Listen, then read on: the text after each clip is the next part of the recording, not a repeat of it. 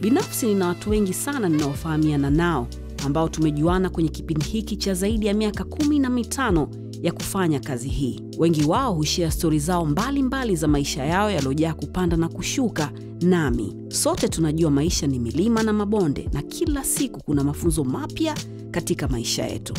Hizi ni baadhi ya hizo stori ambazo watu hawa hukutana au wamekutana nazo katika maisha yao, ambazo zitakufanya usome, uwaze au uangalie vitu kwa umakini zaidi na pia kujifunza. Mimi ni Salama. Hawa ni rafiki zangu na sote tunakukaribisha wewe kwenye Salama na.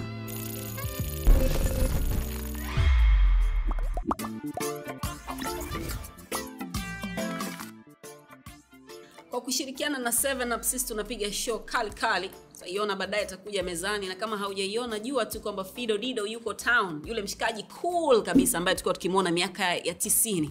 Kama ulikuwa bado hujazaliwa tusamee kidogo Nandy.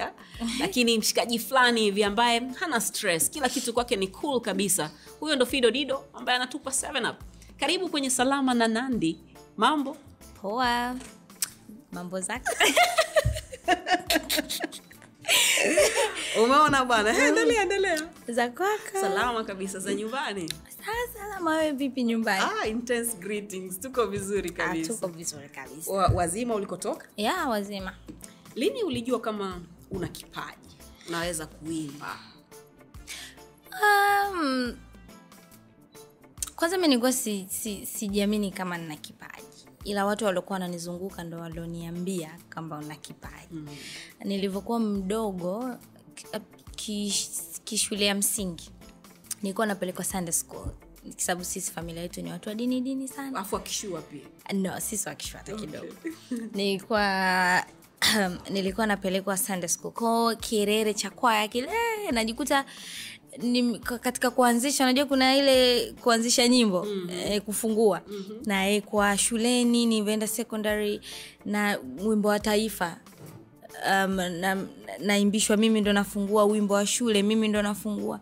Kwa hivyo nilipomaliza form 4 nilivyorudi sana ndo nikaanza kukutana na, kwanza nilikuwa namfuata sana Lina tangia niko shule. Nikasema nikimaliza nataka nifanye collab na huyu dada, jamani natamani sana kufanya collab na huyu dada. Nilipomaliza form 4 nikaanza kutafuta. Bahati nzuri boyfriend wangu wa kipindi hicho alikuwa ana kina Lina alikuwa anakaa Ubungo Msewe. Sio ni kwa mama yake, sio yeye alikuwa anakaa kwa majirani, family friend anajuana. Kwa mimi nikamwambia unajua mimi napenda kuimba, na ambaye boyfriend changu cha muda natamani sana nikutane na Lina. Kile na si family friend yote nitajaribu kumwambia. Sasa unajua na Lina kipindi hicho alikuwa wa moto. Kwa akamwambia, akapewa namba ya manager. I think manager alikuwa ni Simple the boy. Kwa sababu hiyo sauti mpaka leo hii naikumbuka ni ya Simple, na nishamwambiaga. Siko nimepewa namba, ambaye bwana mimi nimejaribu lakini mpige manager. Sasa mimi sina manager, sina nini. Kwa sasa siku na simu changu nijaribu kupiga simu, labda naweza nikaongea na Lina. Nikapiga simu, akapokea mwanaume. Wako kwenye makelele. Halo. Shikamoo, marahaba. Bwana mimi nilikuwa na kipaji, nilikuwa natamani sana kuimba na Lina, nimepewa namba yako, ambaye ndo manager. Mbona unaongea kama mtoto? Una miaka mingapi? Nikamwambia mimi bado mdogo, simwambia miaka yangu. Shule ndo nimemaliza form 4. Soma kwanza. Alinikata sana. Soma kwanza, ukimaliza shule ndo nipige simu. Akakata. Basi nikaanza kwenda kwenye studio taratibu, nikamwambia Dully Sax ana studio yake Tabata na sisi tukawa tunakaa Tabata. Kwa hiyo nikanaenda hivyo kisirisiri, nyumbani hawajui. Nikienda studio na nilio Dully, kuna wanamuziki wengine. Kila nikiingiza vocal anambia, "Yaani unaimba mapenzi lakini sauti cha kitoto." Yaani hata ukisema sina kupenda sina, unaonekana wewe bado ni mdogo. Lakini una kipaji, sio nifanye nini?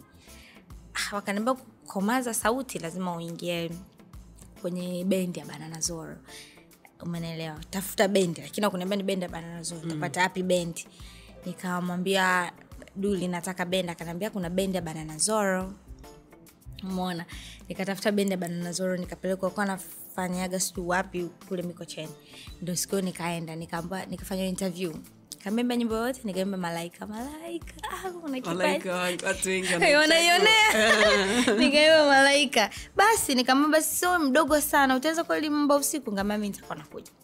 Ndo nikaanza hivyo taratibu, nikasana pata ile kwa sababu unajua kuimba, unajua. Na kipindi hicho pia ambacho hata sijaanza na niliwa bana rekodi yani kwa Duli, mara nende kwa Benjamin na mambo jambo, mara nende rekodi hivi kwa kina nani Mbezi producer, tulikuwa na kwa Duli Sykes, tukuhangaika na vinyimbo, lakini watu wakaniambia na kipaji kini nikiwa siamini kipaji changu. Nilivyoenda techno on the stage mashindano Nigeria, nilivyoshinda mshindo wa pili, nilirudi sana nikaona okay, kumbe sasa naweza na kipaji. Ndio nikaingia THT. So how did you end up going to Nigeria? Hiyo opportunity uliipataje? Kwa sababu sorry kidogo. Nakuuliza hivyo kwa sababu naamini baada ya pale ndo kama ulitoboa. Yaani lile ndo lilikuwa tobo lako. How did you end up there? Kuna mvulana anaitwa Chris, naimba naye kwenye bendi Banana Zora. Yeye ndo alisikia mashindano. Akaniambia unajua kuna mashindano Nandy, twende tukajaribu. Tukaimbe. Mimi nikamkatalia. Akaniambia no, twende tukajaribu, you never know. Mpaka siku yake ambayo tunaenda alinipigia simu sana, nilikuwa nimelala. Yaani ilikuwa ni hivi nikose. Piga simu sana mpaka akamtuma mtu nyumbani nije niamshwe. Nikaamshwa, haraka panda bodaboda ni mjini huku Posta, njoo. Nimefika ndo amebaki sio ngapi, yani kama wachache hivi ili wafunge. Ndio mimi nikaingia. Nilivyoingia kashamaliza anasubiria majibu. Mimi ndo nikaenda nikafanyiwa hiyo. Nimefika katika majibu yalivyotoka mimi nimepata akashindwa. Hapo ndo nilipoenda. Mara nyingi kwa inakuwa hivyo. Rafiki yako ambaye anakuburuza uende naye afu wewe ndo unaishia kupata. Kweli. So the experience, how was it? Kwa sababu mlishinda then ikabidi mwende Nigeria, nchi nyingine, na wewe bado mdogo sana. Nilikuwa nasoma niko chuo CB. Ndio nilikuwa nimeingia diploma. Na mitihani afu na safari ya Nigeria. Kwa natakuwa niamue kitu kimoja, mitihani au safari ya Nigeria. Nimedanganya huko nyumbani, kuna hili kuna lile, unajua wazazi lazima usome. Nikasema pote la pote, mimi mpaka siku naondoka napanda kwenye ndege ndo nitatuma message, jamani bye. Nienda kazangu. Lakini alikuwa anajua ni dadangu tu, nikamwambia bwana mimi sidhani, ndio shule muhimu, lakini elimu ina uzee. Mambo ya muziki naona passion yangu iko huko. Naona kabisa ile ndio tobo langu. Yenyewe nimepita kimaseke. Naomba tu unifiche hii siri, mipango sio ya passport kwa sababu yenyewe ni kwa sina, ninatafuta mipango sio ya kujiandaa nini. Na tunaenda kukaa muda mrefu. Dadangu akanisaidia. Kama mimi sitafanya mitihani, either niende, nikishindwa nikirudi nitarudia. Nikipata ndo shule kidogo nitaiweka pembeni. Basi akanifanyia siri, nikajiandaa kwa sababu ilikuwa naondoka watu 5. Mimi, Kechu na Zuchu. Ndo tuliondoka. Tukaenda tukasafiri kwa Nigeria. I remember hata niko kwenye ndege tumekaa 3, mimi, Zuchu na yule mwingine. Ndio nikatuma message naeleza unajua mimi nimetoroka na stress na leo kwenye ndege, unajua mimi sijui mamangu atanaonaje, naweza hata nisipate baraka. Nikashindwa ni namna ndo maisha nini ananipa moyo. Nikatuma message kwa mama, mimi niko kwenye ndege, picha ndo naondoka sini na kutafuta muziki. Nikazima na simu, ndege kapa. Nimefika sama sasa dadangu mimi ndo kisanku imekuaje si nini, ugomvi mkubwa nyumbani. Basi akaniombea akasema basi tunakuombea kama ndio ulichoamua fanya. But it was crazy. Yaani hakuna siku atulii. Unajua mashindano so kitu kirahisi. Katika kitu ambacho sitarudia ni hicho. Mashindano. I was gonna ask you kwa sababu mimi nilikuwa nafanya Bongo Star Search na rafiki zangu for almost 8 years, you know. Na tulikuwa tunaambiwa fact kabisa kwamba bwana ambao wana vipaji huwa hawaji kwenye mashindano kama haya. Wanakuwa waoga, wako nyumbani, wanaogopa, yani ile criticize, kumwambia sijui nani hawawezi they can't take it. Wewe kwa upande wako unaonaje? Kuna ukweli wowote kwenye hiyo story? Na courage gani ulipata ukasema you know what, haina neno basi acha tu niende. Na hiyo Nigeria acha tu niende. Kwanza cha kwanza ndio ilikuwa mara ya kwanza kwenda Nigeria. Yaani naona Nigeria afu sijui Emialade bien nani ndo majaji kama nitamuona Emialade. Twende huko. Nikaanza tu ni ushinde nisishinde sawa. Lakini unapofika zile amshamsha zile ndo zinazokuchanganya kwa sababu tulikuwa tumeekwa wote kwenye kambi moja hadi hao wa Nigeria wana sifa sana. Unaweza kaa kwenye chumba huko unamsikia mwenzio huko anaimba nyimbo ya Marehemu. Mungu wangu, itakuwaje mimi naimba hivi? Mimi nilikuwa sina kipaji hicho kikubwa. Mimi zamani nilikuwa siimbi vizuri kabisa. Nimekuwa najifunza. Yaani unawaza, huyu mtu anaimba huko mnamsikia tunaambiana, tukaze. Sio Tanzania, unajua tena. Lakini ilikuwa ni mbaya sana kwa sababu majaji walikuwa kupa fact. Umeshakuwa jaji unajua nakupa fact bwana hapa hivi. Alafu sisi ugumu ni karaoke. Unasoma maneno ya Kiingereza, nyimbo ngumu, alafu muda mchache wa kukremisha nyimbo. Yaani ilikuwa katikati kuna WhatsApp ambazo umeshinda. Yeah. Si ndio Ngapi? Mwaka huu. Yani toka umeanza, toka techno mpaka leo. How many awards umeshinda? Nyingi. Hiyo inaonyesha kwamba una kipaji, si ndio Sasa nataka uniambie kuhusu hiyo transformation sasa. Yatoka siku ile ulipopanda ndege mpaka leo. Unadhani umekuwa kiasi gani? Na ni kitu kizuri au unapokuja kwenye game ili uweze kuwa noma inabidi ukija kwenye game uwe uko tayari? Yaani mimi kaza ukiniuliza nenda sasa nimefikaje hapo, unajua sometimes hujui umefikaje. Unakaa unaanza hivi mwaka jana ilikuwa hivi, mwaka huu kweli hivi. Umeona kwa sababu mimi nishapata misukosuko mingi. I remember hata kipindi ndo natoa nyimbo ya kwanza THT. Kwanza nilivyokaribishwa kwenye group la THT. Niliulizwa. Ndo pale karibu jamani. Huyu ni msanii anaitwa Nandy, yuko kajiunga katika kundi kanani yetu ya THT, Tanzania House of Talent. Alafu kulikuwa kuna kampeni ya Butterfly, ipipepeo kipindi hicho. Nikatupiwa swali. Anajua kuimba? Msanii. Ndio nimewekwa. Ndio jamani huyu karibuni ndo msanii na sisi atakuwa Butterfly si nini. Nikatupa swali anajua kuimba? Maana yake tuliokuwa huko ni noma ataweza. Kabisa plain nikabaki. Nikajibu pale namshukuru Mwenyezi Mungu taratibu tutaenda hivyo hivyo. Nikasema kani tunauana. Namshukuru kweli na nikanashukuru Mwenyezi Mungu. Taratibu tutasaidiana. Unajua unaleta ule ujamaa kumbe sana ujamaa sisi tunafanya biashara. Taratibu tutaenda hivyo na hivyo na hivyo. Watu okay. Unaanza kushosha sasa CV pale. Huyu ameshinda techno si nini. Hata kama mtu anajua techno zipi tutumie hatujui shindano. Tutumieni. Wanatumiwa pale kwenye group unajua ile kuchorwa. Nikaona okay. Labda hofu au labda acha tuendelee. Ni kama timu akisajili wa mchezaji mpya. Yani lazima utingishwe. Sasa okay acha tuendelee. Tumeendelea hivyo unaona kabisa hapa ushindani upo. Unaambiwa na viongozi na hapa mnajua wasichana mkiwa wengi sehemu moja kuna vitu vingi. Cha msingi focus. Mimi na focus na vitu vangu na focus na vitu. I think ulikuwa unasikia au unaona vitu tofauti. Toa nyimbo ya kwanza watu wanasema aje kuimba nyimbo mbaya na vile lakini zinaenda. Fiesta yangu ya kwanza nimeenda ndo show yangu ya kwanza fiesta kubwa. Nipigwa vita nilikuwa nalia na bado hajafikisha viwango. Hana nyimbo kwanza enda kuimba ana nyimbo moja. Mimi nangangania naomba hii ndio itakuwa ni tobo langu na nilikuwa naamini ndio tobo langu na kweli ilikuwa ni tobo langu. Ndio. Naomba hata hizi 2 tu nikafanye na hapana hizi kwenda si nini. Lakini nilivyopewa ndio ile hasira inaonekana kuonyesha watu kwamba naweza. Yaani hata kama kipindi hicho nilikuwa siwezi naweza. Nilio unajua tukienda kwenye show watu wanakuwa wanarudi kwenye group anaweza nani kaua show ilikuwaje, nani alipendeza, nani alikuwa hivi. Kwa pale kwenye group mtu anachana au ulizingua, ulikunywa pombe, ulikuwa unalewa sana, ulichelewa kuamka hivyo vitu.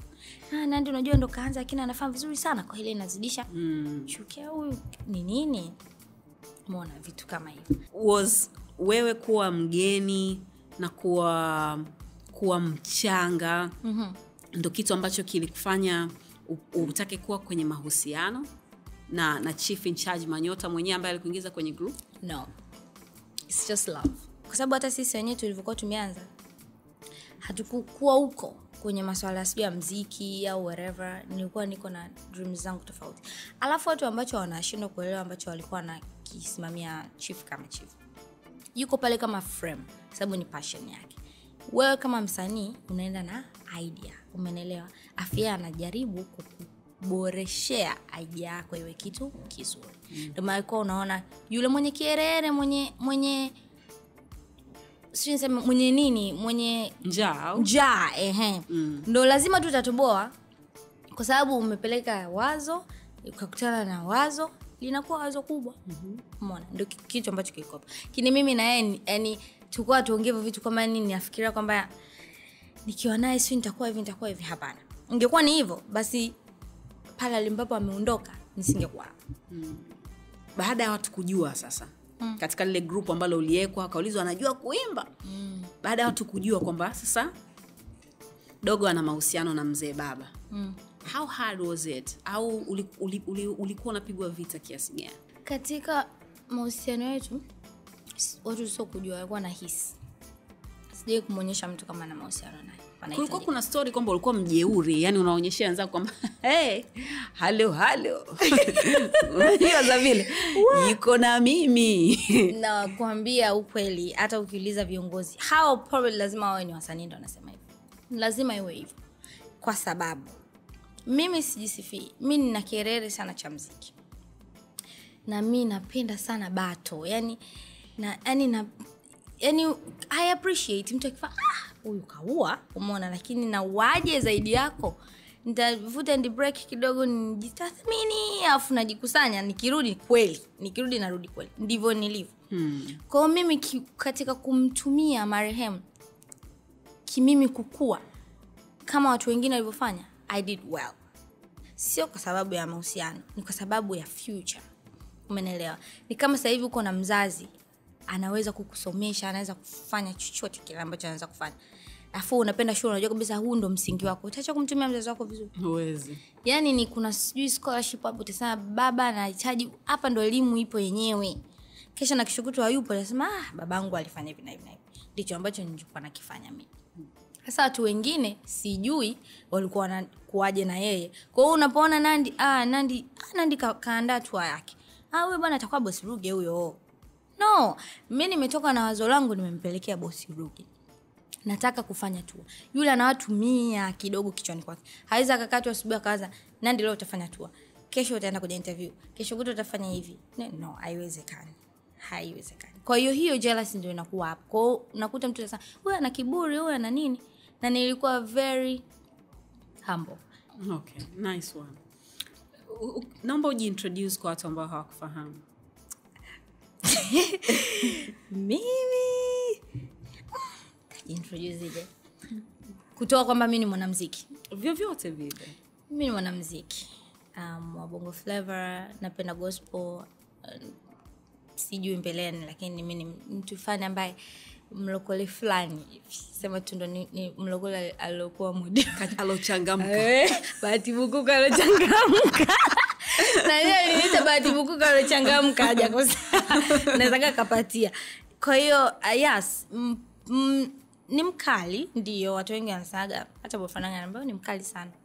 Mkali kwa sababu napenda vitu vinyoke, lakini pia niko very humble na naweza kusocialize na mtu yote vovote hivi. Yani ni hivyo mcheshi. Ila ni unpredictable stability. Na jina lako? Nandera. Yes. Nani? Charles Mfinanga. Okay, so introduce yourself to me. Niambie mimi ni fulani, nafanya hivi na hivi kwa ajili ya serikali na kwa ajili ya watu wanaoangalia TV. Of course, mimi naitwa Nandera Charles Mfinanga aka Nandy. Ni mwanamuziki wa kizazi kipya. Nafanya hii kwa ajili ya serikali yangu na wapenda burudani. Okay. Kwani mko ngapi? 3. Na baba mmoja mama mmoja? Yep. Mlikuwa vipi? Wewe ni mwenyeji wa hapa, ulizaliwa mkoani ukaja Dar kutafuta pesa ama ilikuwaje? Mimi ni mzaliwa wa Moshi, Kilimanjaro, mzaliwa wa Moshi Majengo. Wote tumezaliwa Moshi Majengo. And miaka kama nilivyokuwa na miaka darasa la 6 sijui la 5 ndo tulipohamia Dar. Mamangu alitangulia Dar, unajua migogoro kidogo ya familia. Babangu sinajua tena. Sijui, naomba niambie.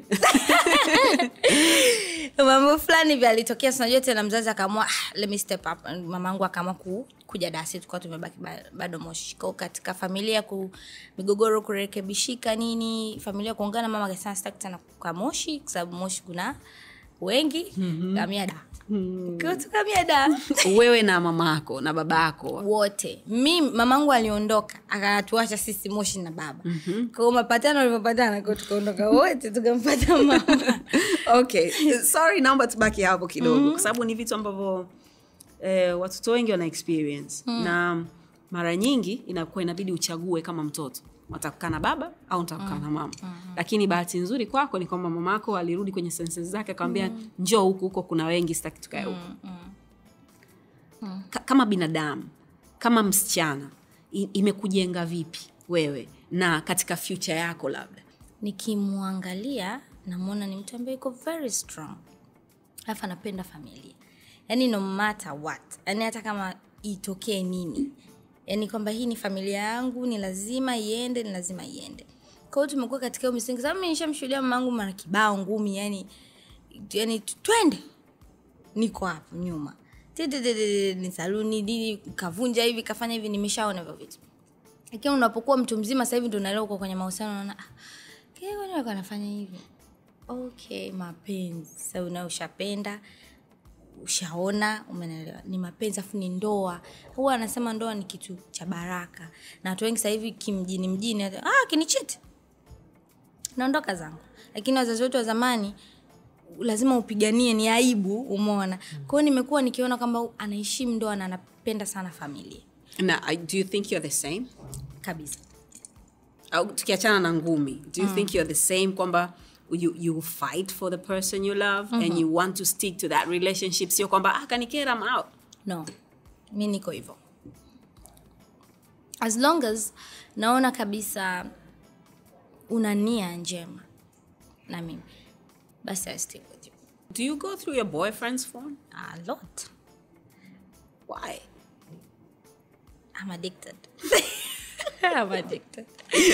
I am addicted. Unajua, ngoja nikupe story moja kabla sijaendelea na swali langu. Kuna siku tulikuwa Nairobi. Unajua watu wa Kenya wako na security yao, yani hawachezi kwa sababu washapigwa sana. Kwa kila sehemu ambayo unaenda lazima mfungue buti, si mfanye nini. Sasa kuna siku mshikaji wangu akamuuliza jamaa, sasa ukilikuta inakuaje? Hicho ambacho unakitafuta, ukikuta itakuaje? Ndio swali langu linarudi kwako. Kama unaenda through your boyfriend's phone all the time, now you are addicted to it, you can't stop yourself. Yani ndo iko tu. Unajikuta tu yani. Ukikuta ambacho unakitafuta, utaondoka? Ubaya au uzuri, uweza amini yani sijawahi kukuta. Sijui ni mwamba mbadi, yani mwamba anafutaga kwa hivi.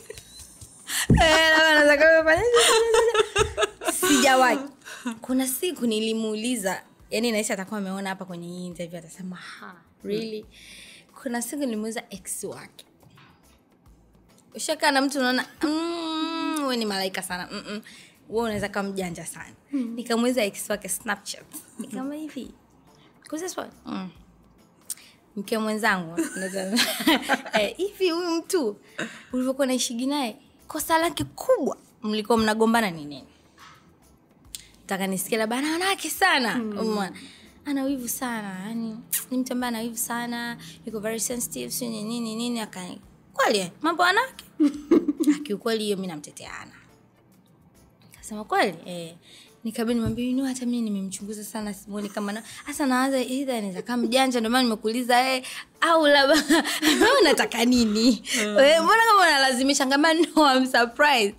Inaweza kama mimi nina makosa, kwa najishtukia, kwa hebu niambia. Akaniambia no, huyo vitu hivyo ana. Uweza mimi sijawahi kukuta kabisa, na nawaza nikikuta kwa sababu wewe unasanga namba sim anytime, like take it. Anaenda na show zake nacho. Angalia. Unaweza kukuta message sana. Unakuta kapigiwa mchafu tu. Yani.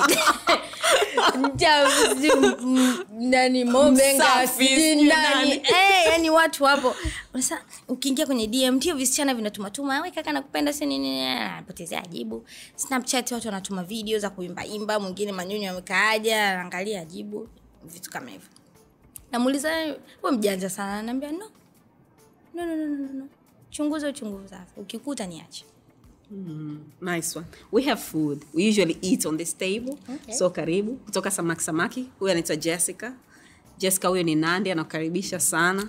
Ambacho unakula wewe ni kingfish hiyo. Okay. Sawa, unaweza kudonyoa Nandy. Na mimi nakula fish kaki tu. I'm trying to maintain my body because I run a lot katikati ya wiki. Jana. Bragging. Wow, nimekupenda. So mwisho wa siku ni kwamba hana mambo mengi. How did you meet this guy? Fiesta.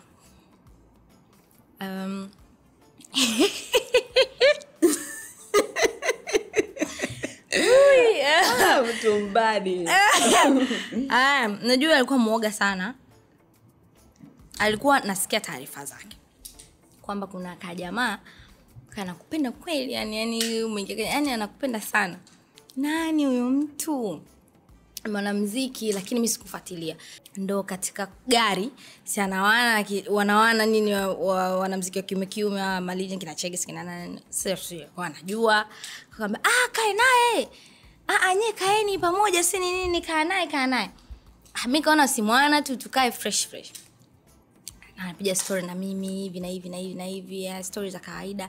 Muziki umeanzaje si nini changamoto. Mimi niko nafanyia interview. Mimi niko na fan wako sana. Kwenye techno stage niko fan wako sana na kufuatilia sana. Naambia really ananijaza kaka yule kanijaza sana. Tumefika Sumbawanga tukalala. Kesho yake tumetoka kwenye interviews usiku akaja. Nilikuwa nimelala na maua sama. Akaja chumbani like sio akataka anaomba nini? Sio akamtonya maua akatuacha wenyewe. Amna tulichotaka. I didn't ask though. Thank you for telling me. Akatuacha wenyewe. Mimi nilikuwa nimeanza kuingia kama tukaanza kuongea nini. Sasa ngani nimemfollow kuingia kwenye Snapchat zake. Ana kademu ka Kiarabu alijisnap kwenye nani zake. Ambaye demo wako mzuri najifanya demo wako mzuri. Huyu bwana Muislamu sana sijui nini mimi siwezi kukutana naye yani I don't enjoy si nini I need a girlfriend nini. Yeah. Anaongea hivyo.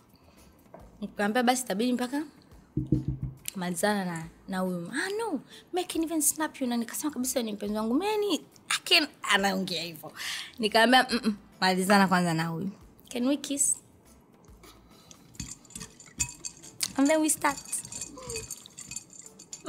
Ikawa hivyo. We kiss and then we start talking. Ikawa hivyo tumerudi si fiesta tunaambiana si vaa hivi vaa vile mara ananiita twende kale chakula huku hivi na hivi mpaka tukawa na mahusiano. Nice. So there's a question there. Kwa sababu nimeona kwa Idris anawatania sana. So when you started going out with this guy, when you kissed him the first time, you're also kissing someone else. Was it? No.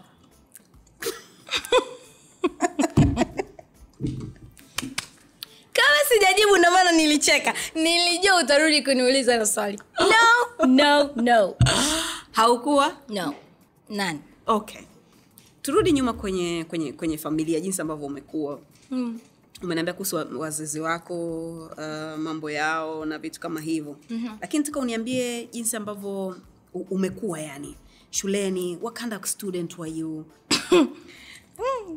Mimi sikuwa msongo kiukweli. Na nilikuwa star tangia shule yani Faustina shuleni na kundi lake. Yani mimi nilikuwa sijui niseme sio mapepe wala sio niko kwenye kundi. Yani nilikuwa ni mpole lakini niko kwenye kundi la mapepe. Secondary tulikuwa tunaitwa Chawasu. Unajua maana yake? Chama cha wauza sura yani tunatembea sana. Tunatembea sana. Mpaka leo kiwi muda wote. Yani usafi kichwani hamna kitu. Tulikuwa hivyo. And nimefika chuo kidogo nikaanza kupunguza kidogo mambo ya matashtiti nini. Alafu mimi sio mtu wa sipendi kwenda club. Yaani nikienda mahali penye muziki bu nusu saa nishakereka. Naona kelele. Lakini huku zamani nilikuwa star mkubwa sana, nilikuwa Yeah, unadhani uvomwandikia mamako message kwamba you're going to Nigeria ku chase your dream, labda aliona kwamba mama yangu chawasu tena chawasua kule.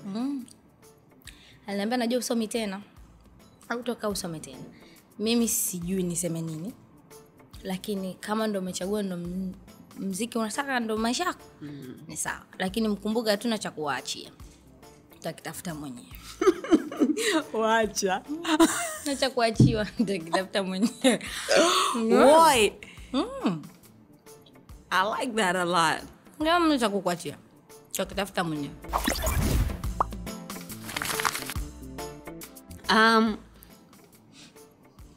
Muziki.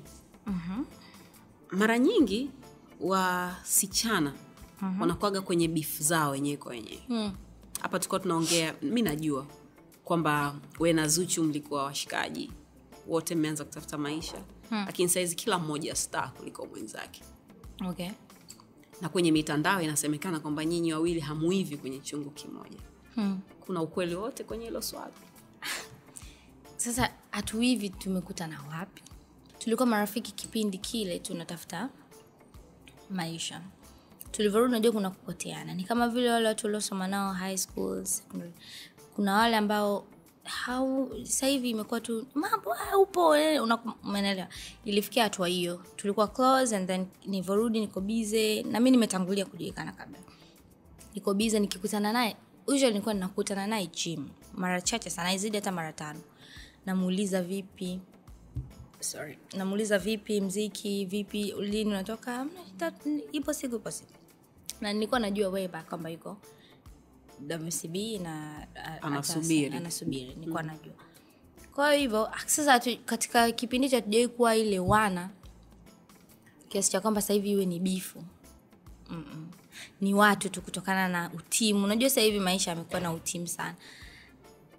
Wanaanza kuona, yani sijui unanielewa, lakini hamna kitu kama hicho. Sidhani kama yeye labda ana chochote na mimi, sababu mimi sina chochote naye. Okay. Niambie siku yako inakuaje kikawaida kabisa? What time do you usually wake up? Nategemea. Sababu mimi muda wangu mwingi naumaliza studio. Na muda wangu wa studio ni usiku. Naanza nikaingia studio saa 3, nikatoka saa 2 asubuhi. Wacha. Nikalala, nikamka saa 9 jioni. Juzi hapa nilikuwa nimebadilisha ratiba kidogo, ningangana na gym, lakini nikaona siwezi. Okay, so kwa msichana ambaye anakuangalia saa hizi Nandy, ambaye anataka naye kuja kuwa kama wewe siku moja, unamwambia nini? Vitu gani vya kufanya, vitu gani vya kutokufanya, watu gani wa kuwa karibu nao, watu gani wa kutokuwa karibu nao? Mawazo yako tu. Kwanza sitamani kuwa kama mimi. Very tough.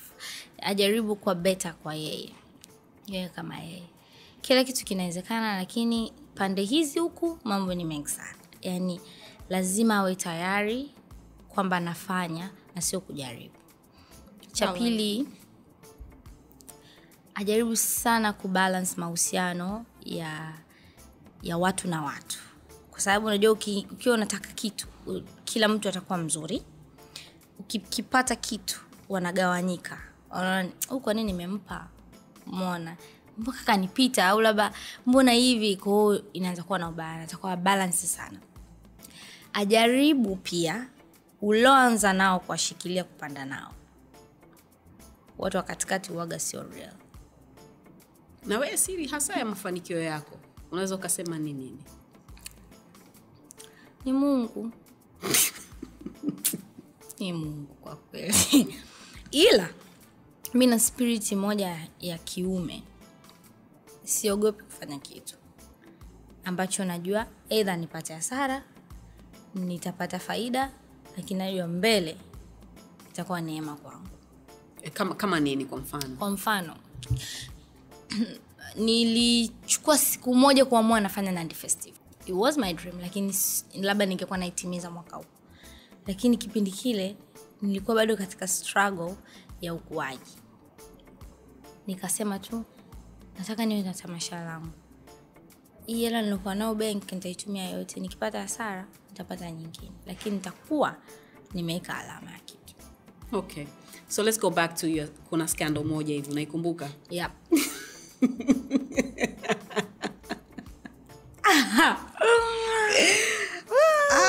Hivi ilikuwa ni ya kwangu au ya kwako? Ile ambayo ulikuwa umevaa siku ile. Watu tu bwana.